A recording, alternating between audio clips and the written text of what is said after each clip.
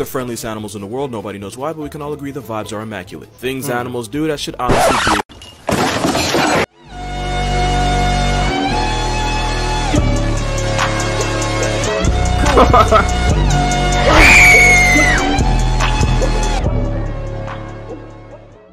What's going on YouTube? It's your boy MixWind. Today we're taking a video called Nature Not Being Sober for 10 minutes straight. Let's go. Here are animals that look dangerous. I see that y'all been really aren't. enjoying the freaking hood nature, bro. And I do too. Has zero interest in turning people into that's a pets. plus. And because they used to get hunted for their snout and skin, this acid trip water gecko is more afraid of us than we are of them. Cause I be really into it. 13-foot hell guppy with a receding gum line that actually launches. Like I'm watching it off camera. Prey. But they live at the bottom of the ocean and they're way too lazy to be a threat to people if they did. They're blind, slow, and if looks could kill, they do Bundy numbers. I think they call but they're goblin harmless. sharks. I know what you're thinking, but hear me out. Tarantulas are almost zero threat to people because not only are they much more afraid of you, their bite is no worse than a bee sting. To my knowledge, they've never erased a person, and the most dangerous thing about them is that they'll launch hairs at you if you get in their face. Other than that, they're one of those animals that look way worse than they really are. And last is a shoebill stork. I will beat you the fuck up. No cap. But the truth is, they're really friendly towards humans and will even let birdwatchers come right up to their nest without attacking them. And even though they look like a demonic hippogriff with the vocal cords of a machine gun, all you have to do is bow to earn their trust. For a bird that claps crocodiles for fun, this Devlite Tweety's just a feathery pup. Here are some animals that look dangerous but surprisingly aren't.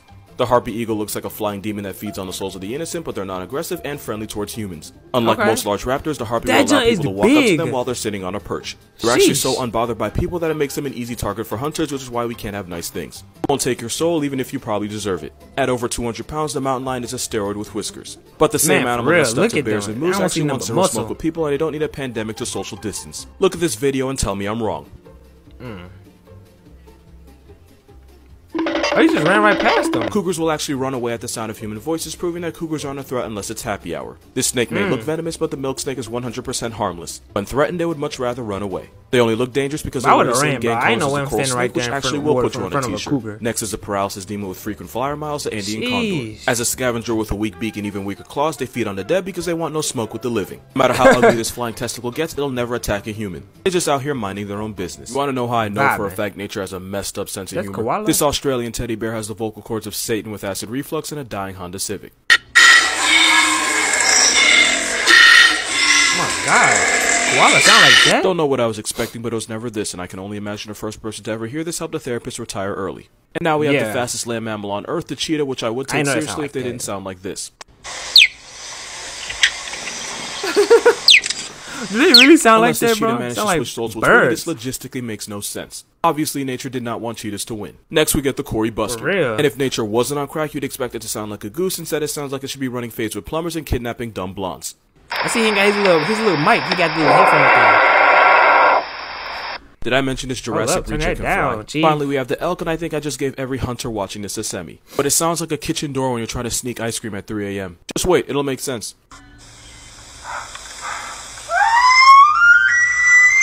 Oh man, for real, it do sound like a door creaking. I am willing to bet any amount of money, under $3, that you thought the bird that represents the United States of America has a shrieking, majestic call at the beginning of every Western movie. But they really sound like a seagull with laryngitis choking on a Popeye's biscuit. Alright man, we back. We're finna run that back. Every Western movie. What they really sound like is a seagull with laryngitis choking on a Popeye's biscuit.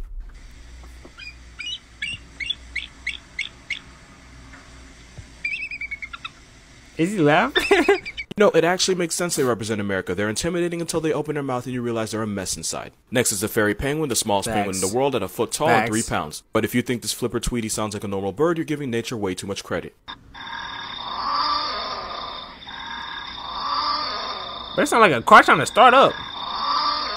I don't care how cute you think they are, hearing that at 3 a.m. would bring the hood out of Buddha. Jurassic Park fans, remember these guys? The Velociraptor sounds were actually turtles having sex, so next time you rewatch it, just know you're getting the audio file of Franklin the Turtle's hub debut. What? Is that really what Velociraptor sound like? 5 animals you've probably gone your entire life without seeing. First we got the Mata Mata, the turtle with more neck than Tiana Trump. They're native to the wetlands of South America, primarily in the Amazon, and that belongs in the Sex Offender Yearbook next to Subway Jared. Next is a sparkle muffin, that's its name. They can jump up to 50 times their own body length and be like a 6-foot man yeeting himself over the Statue of Liberty in the name of freedom. They also have an interesting mating dance that makes them look drunk. Next we have the greater lofarino, a bird of paradise found in New Guinea, but they're also one acid trip away from showing up in your living room. Take one look at this and tell me it isn't a paralysis demon with drip. Those bright colors actually help it attract mates. This is a jabiru stork and it's been known to try to gouge people's eyes out. They're 5 feet tall with an 8-foot wingspan and they've been known to eat anything from rats to fish to dead animals. Their neck looks like an aroused horse penis because they're adapted to eating fish, and having a neck that looks like a phallus allows it to filter them out from the water. And last we have the armadillo lizard, native to South Africa. This Pokemon rolls into a ball when it's afraid and it can live in groups of up to 16 members, and maybe they'd be intimidating if they weren't only 3 inches long. If you didn't know at least 3 of these, you gotta follow me on Instagram. I ain't know none of those, Here are some facts you didn't know about the friendliest animal in the world.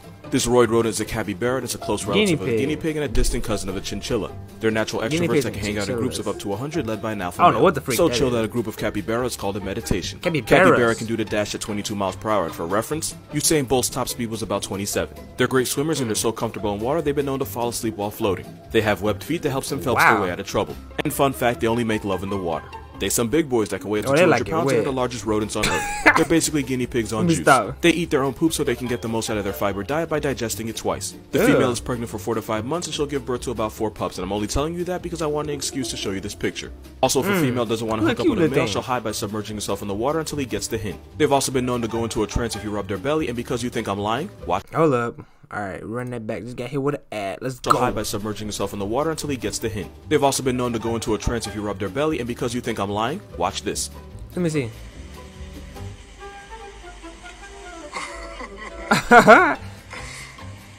The friendliest animals in the world, nobody knows why, but we can all agree the vibes are immaculate. Things animals do that should honestly be.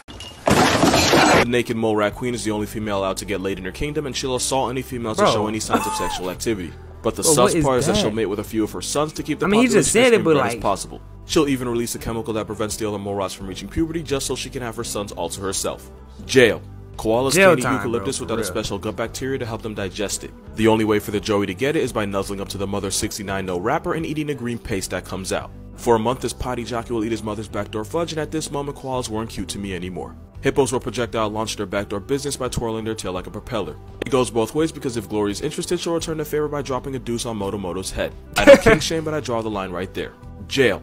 And somehow we get to sea otters again. If he can't find a female, he'll settle for anything roughly the same size, and that's usually a baby seal. Because there's no Chris Hansen for seals, he'll force himself on the underage pup while biting its face. If the baby seal dies, this furry psychopath will mate with the dead body for up to a week like the sex-crazed sea weasel he is. Jail life sentence. Today was Women's Day, so in honor of all the beautiful queens out there, here's some animals where the women kick the men's ass. Meerkats live in a female-dominated society where the alpha will personally abort any babies that aren't hers and banish her subordinates for having children and make sure the only seeds get planted in her garden. Female clownfish are bigger and more aggressive and basically the husband's bodyguard, which is why if she dies, the male will put on weight and transition for the other team. In ringtail lemur culture, every adult female outranks every male because they can't spell equality. Females assert their dominance by bullying the males and snatching food from them. Naked mole rats are run by a queen who runs her kingdom by using urine that basically mind controls her subjects. This royal... Just look at it, dude. Oh man, let's go. Testicles kept constantly pregnant by a few of her sons, which is problematic and why they're extremely inbred. She's also the only one allowed to get laid, so she finds out one of her subjects are sexually active, she'll personally beat the sexual urges out of them. Orcas also run on feminism. The oldest, wisest female orca is always the leader of the pod. Hyenas are feminism on steroids because they'll beat and bully males and only let them eat whatever scraps are left behind. It's so bad that the instant a female cub is born, she instantly outranks the oldest male. They took KAM to heart because there are no male whiptail lizards alive, they all got rocked by the left hand of Thanos. Our fault. First of all, it's common in nature for smaller animals to use overt aggressiveness and irrational confidence as a defense, and the best example is the honey badger. This behavior is also seen in desert gobies going after larger males, finches going after eagles and crows, and cougars going after bears. It's possible smaller dogs have a built-in Napoleon complex that makes them act out in fear, which makes sense because when you're that small, basically everything's a threat. The problem is we enable dogs like Chihuahuas to act like the spawn of Satan. Because if a pit bull or a Rottweiler acted like that, they would get put down because they're capable of much more damage. Which is how aggressiveness got bred out of most large dog breeds. Small dogs like Chihuahuas get away with this because as hellish as they are, we never have to worry about them putting their owner on a newspaper. Also, most people are really protective of small dogs, and because they're so sheltered, they end up finding everything scary because they weren't introduced to it, which makes them select violence. Because most of the time when a Chihuahua is being an op, it's doing it out of fear.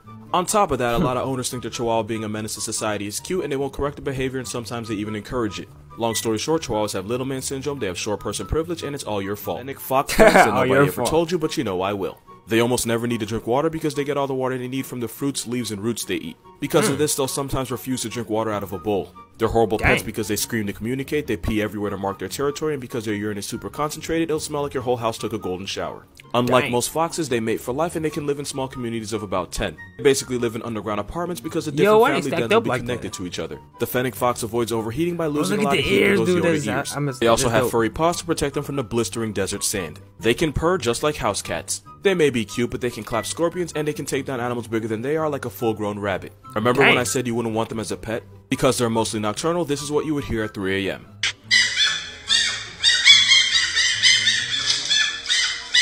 Heck nah. At about 3 pounds, they weigh less than most chihuahuas. They're so different from the rest of their family that people used to legitimately debate if they were actually foxes. They're just cats in dog bodies that look innocent until you see what their skull looks like. First, we have the two-fingered sloth because they're cute and they look like they honestly deserve the world. But give them an x-ray and they suddenly deserve holy water and a baptism because there's no reason a sloth should be able to hole punch a human hand.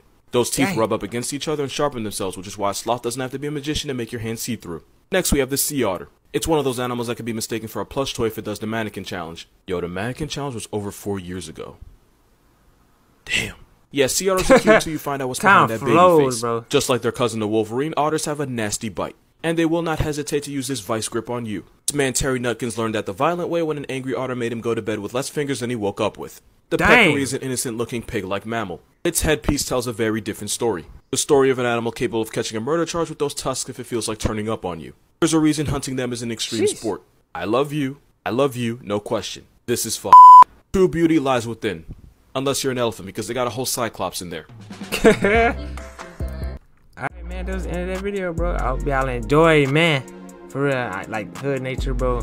I mess with them, and I'm pretty sure, and I see that y'all mess with them too. Like it's fire, bro. Cause a lot of information, I don't know nothing about it. But yeah, thank y'all for watching. I love it. I'm gonna see y'all in the next one. Peace.